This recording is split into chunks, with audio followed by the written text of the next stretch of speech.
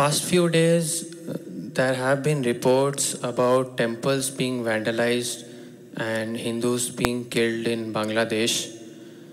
It is disturbing for me that such violence and prejudice is openly inflicted on a community that has been living there for thousands of years.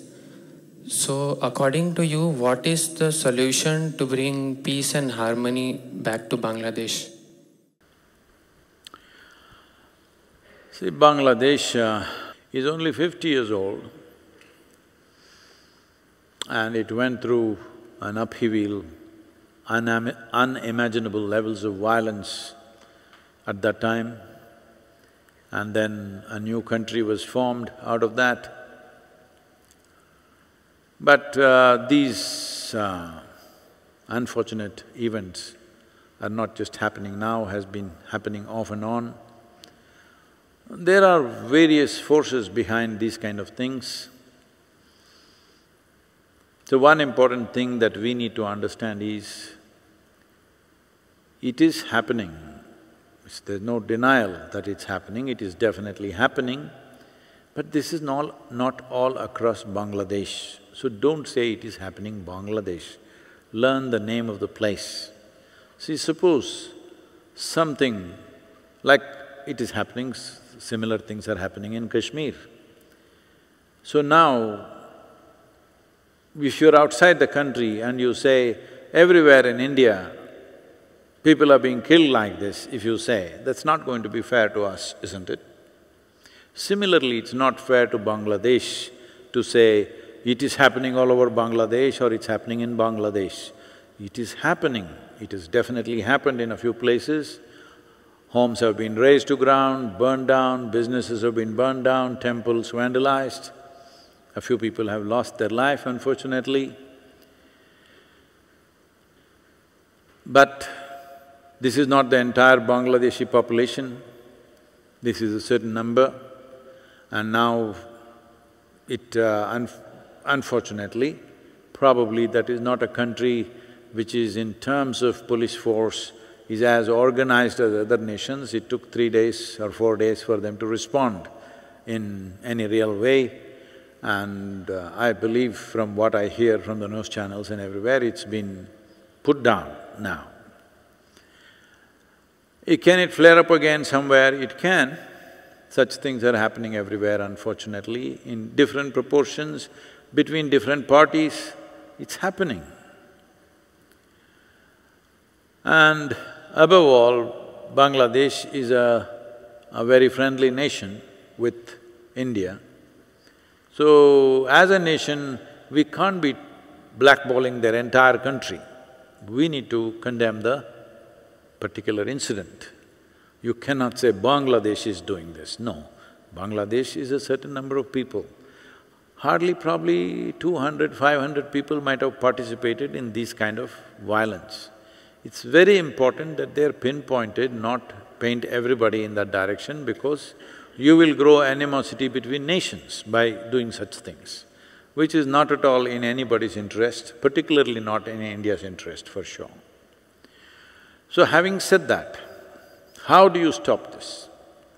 Well, you can send the police, if it doesn't control, you can send the army, you can shoot a few people, you can bring it under control.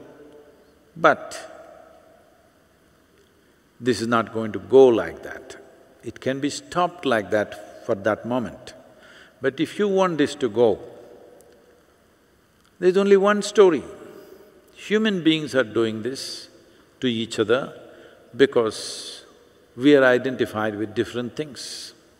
And we have forgotten that we are human beings. We have become this religion, this country, this race, that race, all kinds of things. Everything except human. Everything except being alive. So, this shift of identity from being a narrow sense of identity to a larger or a global or a cosmic sense of identity is a must. See, even you forgot, I told you, be a mother to the world, but you forgot. How many times have you forgotten since then? Hello? Yes, when you forget, if he or she belongs to something else and they disagree with what you say, fight will happen. If you are verbally saying harsh things, if things go out of control, hands will rise. If hand is not enough, stick will rise. If stick is not enough, sword will rise. If that is not enough, guns will come, all right? You need to understand, violence is not on the street, violence is in the human mind. What is the source of this? If you look at it, the fundamental source of this is limited identifications that you have created. Because once you create an identity, the whole force of who we are, our intelligence, our emotion, our capability, our strength, everything serves that identity. Well, this may look like too far-fetched. Well, for thousands of years you've tried to settle your problems by beating them down or doing something else. Has it worked? Anytime it can explode all over the place, isn't it? If it has to genuinely work, large-scale raising of human consciousness need to happen. If you're not willing to invest in that, you will suffer this endlessly for always. Will all problems go away tomorrow morning? No. But tomorrow morning when you wake up, will you try to at least eliminate one problem, which is you? Yes. This may look like, oh, this is all philosophy. What do we do with those guys who killed these people? Okay, you go kill them. See, understand this. Right now, somebody there came and killed somebody in your family here. News cycle will run for 24 hours or 48 hours. If it is 5 people dead, 24 hours, 25 people, 48 hours, 100 people, 5 days, 1,000 people, a month. After that, news cycle will forget about it, yes? But the person who lost somebody dear to them, you think they will forget it in their lifetime? Hello? Not only they will not forget it in their lifetime, they will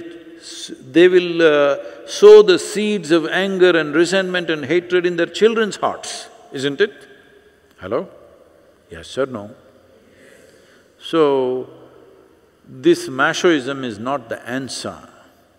Are you really concerned? If you're really concerned, you must understand this is a lifelong mission. If you're just one day, it is making you feel guilty, let's go shout a slogan somewhere, otherwise tweet. Tweet something or go and kill somebody. If you're interested in solution, that's not it. Somebody killed somebody and you killed somebody, you're only magnifying the problem. You're not in any way mitigating the problem.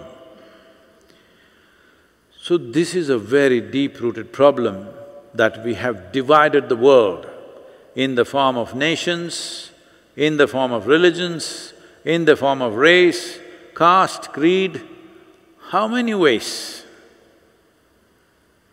As a generation of people, all the young people who are here, as a generation of people, if you don't strive to eliminate that divisions, fight will happen at some point. Today or tomorrow, it will happen.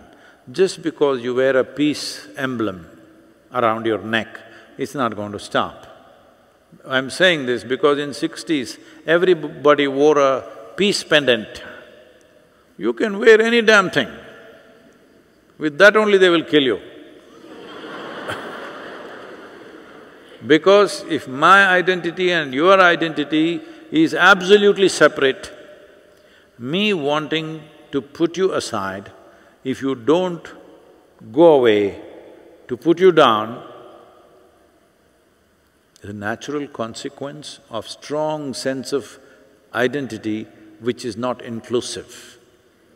If we are not willing to invest our life to solve this problem, there is no solution.